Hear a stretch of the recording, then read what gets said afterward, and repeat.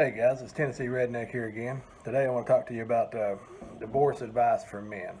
First off, I'm going to point out that I'm not an attorney, I'm not a judge, I'm not in the legal system by any means. This stuff here that I'm talking about is just from my past experiences and, my opinions. But divorce is something that's going to be hard. It's hard for all of us. Sometimes it's hard for you to want to talk about. But now, I've been divorced twice myself. I'm currently married now. I'm in a great relationship. We've been married for a long time now. Everything's gone great. But, sometimes we make the wrong decisions. We mess up, marry the wrong person, whatever. Different things will happen. However, one of the things I wanted to give you some of this advice on this. First of all, I want to tell you guys, be sure subscribe to my channel. Right now, I can't put the links up on the video, so you have to go down below the video. YouTube won't let me do that right yet. It's a new channel. But anyway, back to the divorce subject. Now, this advice is for men, so if any women are watching this, I'm sorry. Not meaning to make you mad, but this is just for the guys. First of all, it's an uphill battle if you're a man going to court. They automatically favor the woman for whatever reason. They just automatically do. But the best advice I'm going to give you, first of all, it's better to file first. That kind of gives you a little bit of advantage. Okay. Also, if you have kids involved, I'd go ahead and file for custody of the kids, even though they're probably not going to give it to you. You can settle on joint custody. But, you file first. You file for the full custody first. And that gives you somewhat of an advantage. You've got a jump start on things. If you have kids, which I have, and I went through these things, while you're going through a divorce, you're still going to want to take care of your kids. So if the kids are with the mother, and you're giving her support, don't give her any cash. Don't give her anything really other than a check, because you can give her cash, you can write your receipts or anything like that, and that stuff don't hold up nothing for court. She can deny doing it, she can, or whatever, and it will not hold up, and you'll turn around and have to back pay all this other money that you've already paid. Again, the court will make you back pay and pay on it. Always use a check, and at the bottom of that check in the memo, put that it's for child support. And that way, there's proof right there. There's proof that you've paid it for child support. There's proof of how much you've paid. And there's also going to be proof when you get copies of those checks where she cashed them and she signed her name to them. That will hold up in court. Also, don't give in on anything. Don't just go. I had a lawyer one time tell me, and I'm not down in lawyers because you need an attorney, trust me. But I had a lawyer one time tell me, hey, well, she's going to give you joint custody, so, just sign off on everything else. No, I did. I made that mistake. You don't need to do that. If you work for it and it's yours, or it's at least partly yours, you need to fight for it and fight at least to get your half of it. Don't just sign off on it just because, hey, you got some crazy lawyer that don't want to give in to you or don't want to fight for it. He don't want to work for his money. He just wants the money and go. So if it's yours and you work for it, you fight for it. I don't care if it's even a house. I know where people go, well, it's my kid's house and everything. They grew up there. Well, you're going to be out on the street if you're not careful. Is where you're going. You can make sure that your kids have a home. I'm not saying that. But, if it's your house, anything else, I'd fight for it. Fight for your half of it at least. Also, things will probably go good at first, especially if she's the one that wanted the divorce in the first place.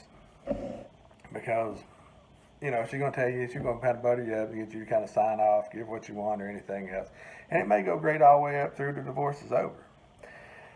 But it will get bad after a while, especially if you start seeing somebody else. For whatever reason, that woman's going to go crazy after you start seeing somebody else. She's going to start telling lies on you. She's going to start trying to... even in some cases here, try to accuse you for like child abuse or anything else. You could have a kid that comes over and falls and gets a bruise. She's going to run them straight down to the child services people to try to prove you to be an unfit parent. Or she'll blame your girlfriend or your current wife or whatever.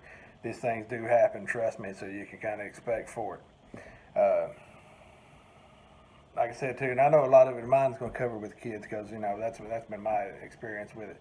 One of the other things too is with the kids, you want to meet in a public place, preferably a police station or something like that. But you know, like I said, she's going to tell lies on you. They're going to fight you every which way, but don't give up. Don't give in on anything. Divorce is going to be hard on you. It's going to be hard on the kids. I'd advise you not to talk bad about their mother or anything in front of them. You know, do everything you can for your kids as far as that goes, if you got kids. If not, then, you know, there's still going to be lies told on you. There's still going to be battles over property, you know, and all this sort of thing. So, you know, if, like I said, if it's yours and you work for it, then you fight for it. Don't just give in on it. But it's going to be a lot of emotional things too to go along with it. At times you're going to feel like your life's over, and trust me, it's not. It's not the end of the world. It's going to seem like it for a while. It's going to affect your finances, your job, even you know, your overall health, everything else, because depression and stuff's it's hard on you. Especially if you really cared about them and they were, you know, they decided they didn't care about you anymore and they wanted to go somewhere else or whatever, and they wanted to divorce you. So it's going to be hard on you, but it's not the end of the world. And there's other people out there. There's a lot of people out there that are like me, you know, that's been through this and that have turned around and not let it get them down and have bettered their life, you know, in the end. I have a lot better life now than what I ever had. I'm in a happy marriage and a happy relationship. So even though it's going to seem like it and you're going to be strung out, I mean depressed, you're going to be stressed, and it's going to be terrible on you for a while. Keep your head up because it's going to get better, trust me. But like I said, there's more things with that, and I may make a little bit of a sequence of videos on this sort of thing. But you know, like I said, it's going to be an uphill battle for you. You want to file first on your divorce. Don't give in on anything. Things will probably go pretty good at first, but it won't stay that way, trust me. She's going to tell lies on you. She's going to try to tell everybody that you're a sorry son of a you-know-what, and you ain't worth a crap. And one of the things, too, I wanted to point out here before I end this video, that I wanted to point out the reason why I tell you guys to meet in a public place. because if you go to their house to pick up your kids, lies can be told there, and lies probably will be told there. They're going to call the police on you, try to get you for trespassing. They're going to say you're harassing them. They're going to say, you know, any of these number of things. Always be in a public place where you have plenty of witnesses. But anyway, that's just a little bit of my advice. Like I said, be sure and like and subscribe to my channel. This has just been from my past experiences.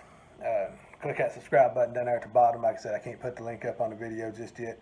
But go down below the video, hit the subscribe button. There'll be plenty more videos to come. You guys have a good day.